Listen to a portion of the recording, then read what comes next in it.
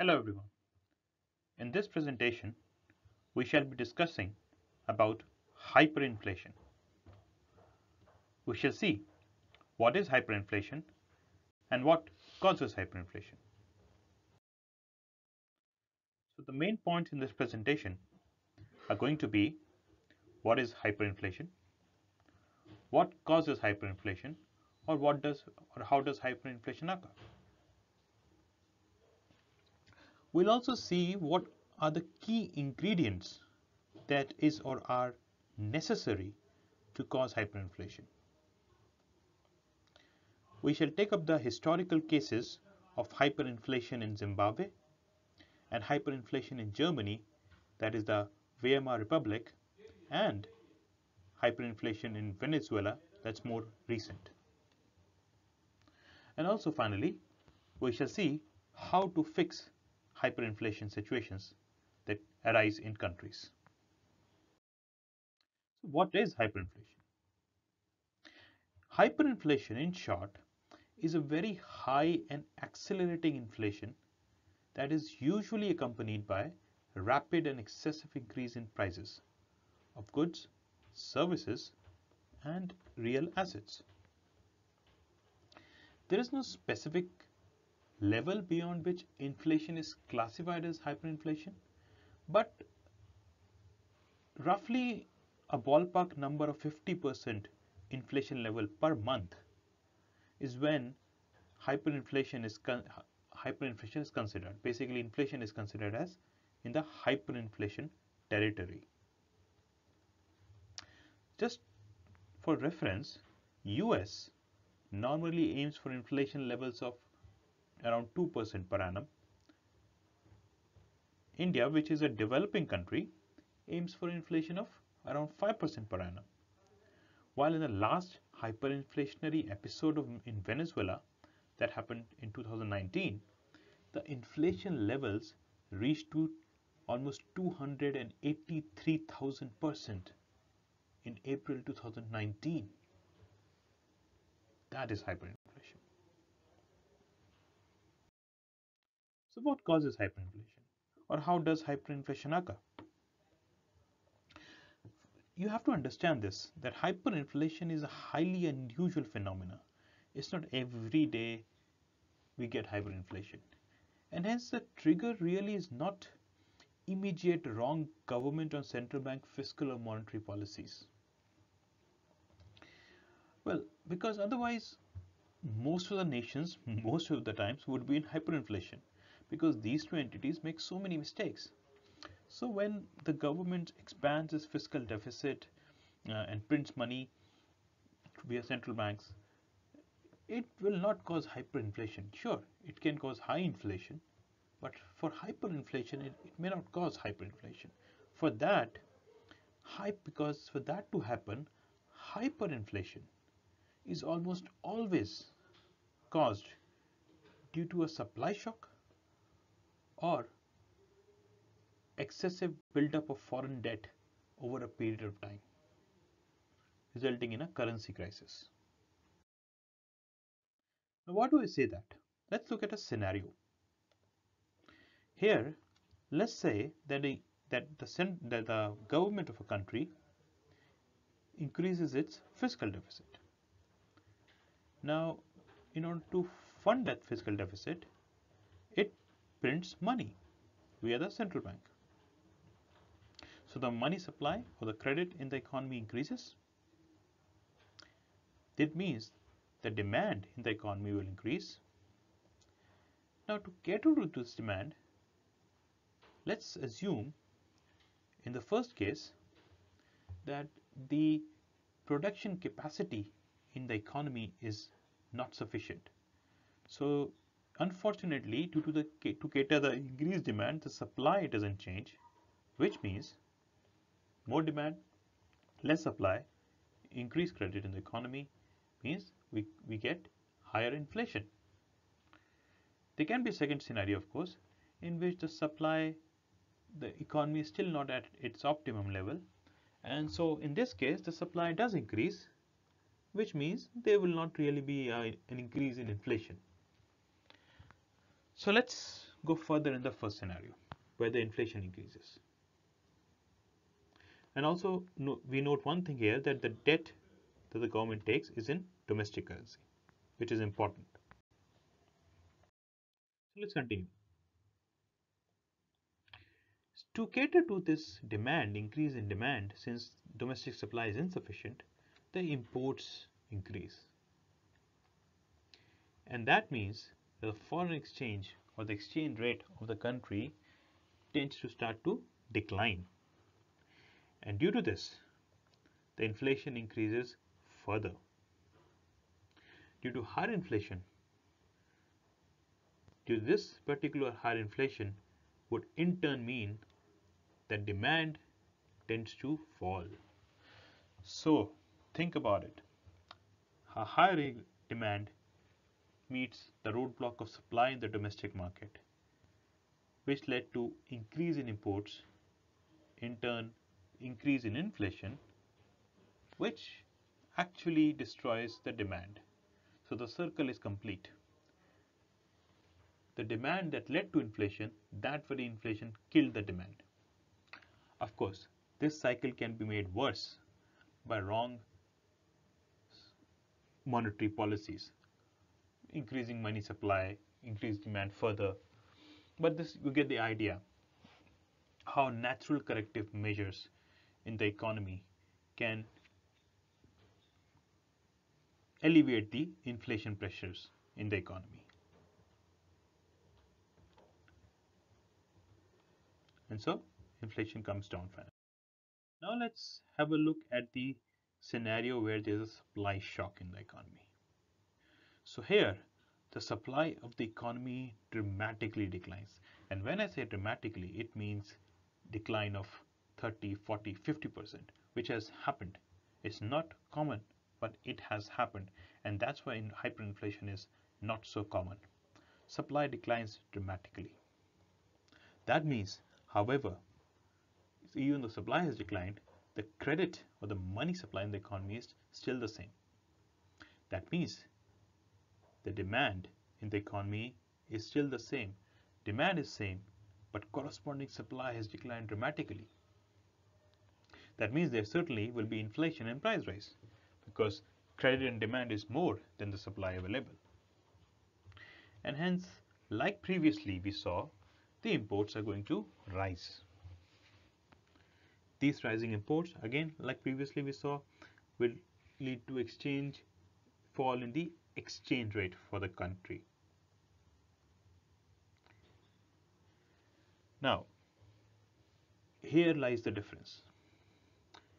Unlike previously, here the demand will not fall substantially. Now, what is the reason behind this? Remember, in the first case, the demand increased due to government's increase in fiscal deficit. So that was the excess demand. In this case, there is no excess demand. The demand is still the same. Instead, the supply has fallen dramatically. So, for example, there is always demand for some goods in the economy. I mean, people do have to eat, right? People do have to wear clothes. People would need some medical supplies. These are some basic demands which cannot be culled beyond a point in the economy. They will remain. And so, in this particular case, since there was no excess demand, but the supply has declined dramatically, unlike previously, the demand remains almost the same and doesn't decline. And that's a very important distinction. And so, to cater to this demand, since the domestic supply cannot come online, the country starts taking in more foreign debt, which increases the country's foreign debt. And due to this, the exchange rate declines even further. A fall in exchange rate forces the interest rates to rise in the market. So, increasing inflation, increasing interest rates, a fall in exchange rate, all these contribute to further supply shock in the economy. because the domestic capital has become even more expensive. The prices of inputs have become even more expensive, and so supply will eventually get even more less in the economy. So supply declining even further, demand almost remaining constant, would lead to finally a hyperinflationary episode in the economy. Now let's look how excessive foreign debt is what triggers the hyperinflationary episode in the economy. Now, here the country's foreign debt increases dramatically in the economy, which in turn means basically the country is importing large amount of goods than it's exporting. So that leads to finally a, a waterfall decline in its exchange rate. That would mean the prices in the economy would rise. The interest rates, as we saw previously again, would rise. And both these things contribute to a sharp fall in the supply. So, like previously we saw, wherein first of all, a supply shock in the economy led to a foreign debt and a currency crisis, finally leading up to hyperinflation. In this case, the foreign debt and currency crisis led to a supply shock in the economy, and which finally led to hyperinflation, as again the demand remains constant because it's base demand. Unlike the first case where we saw the excessive demand caused by fiscal deficit, again here it's the base demand, it's not excessive demand. So that remains almost constant, leading to hyperinflation. So points to note. As in the first scenario I told you, the government intervention created excessive demand, leading to inflation. So some inflation caused by excessive demand led to the demand destruction, as we saw. In the second scenario, or in the first hyperinflationary scenario, the demand was not excessive like this, because it's the supply that collapsed by, let's say, around 50%. This caused inflation to spike up because the demand was not excessive, but the supply fell. This caused the inflation to spike up. So even the increase in inflation could not really destroy that demand, unlike previously. And as we saw, the crisis worsened due to an accompanied debt crisis. So generally we see that hyperinflationary episodes are accompanied by supply shocks and debt crisis, or foreign exchange crisis, as you may call it. And this is because since the supply locally cannot cater to demand, countries start importing goods, and that import of goods piles up the foreign debt and makes exchange rate tumble. In the third scenario, or in the second hyperinflationary scenario, we saw how foreign debt led to a increased buildup in foreign debt, coupled with the falling exchange rate, caused a hyperinflationary scenario. This again was coupled with the limited productive capacity of the economy. We saw this scenario play out in Venezuela, this hyperinflation in Venezuela 2019. So let's look at some famous examples from the past, some famous hyperinflationary examples from the past. And we'll notice that in all these cases, hyperinflation has been caused due to first either a supply shock to start with, or excessive foreign debt, or a currency crisis to start with. So the Weimar Republic, the famous hyperinflation in Germany, or hyperinflation in Weimar Republic. After World War II, Germany lost its major industrial production region of Ruhr Valley to France. It was occupied by French forces. And so there was an instant supply shock in Germany. The supply fell from 30 to 50% by some estimates. And this was made worse again by increased foreign debt in Germany. and by wrong government's monetary and fiscal policies. At that time, the awareness was lesser, leading to hyperinflation. Similarly, hyperinflation in Zimbabwe was caused due to President Mugabe's policy of giving farmland that were largely under the authority of its white population to the natives, who unfortunately didn't know how to cultivate it. So that led to a supply shock instantly of food products, leading to hyperinflation. And finally, in Venezuela, that was triggered by debt crisis in Venezuela, which was largely in foreign currency. And this was aggravated due to the supply bottlenecks in the economy, leading up to hyperinflationary scenario. In all three cases, we saw how the hyperinflation is caused by either a supply shock to begin with or a debt crisis. So what could be the cure for hyperinflations? Let me tell you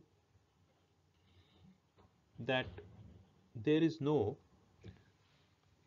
easy solution for hyperinflation. Hyperinflation cure is highly painful.